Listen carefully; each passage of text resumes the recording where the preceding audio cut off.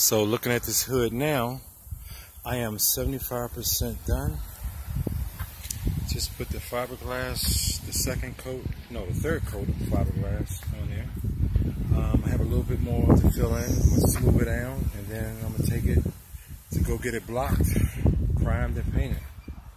But it came out really good. It came out better than what I thought. Once again, this is a C7 partially hood, and then I come back over. I love looking at this. This is my favorite color, blue.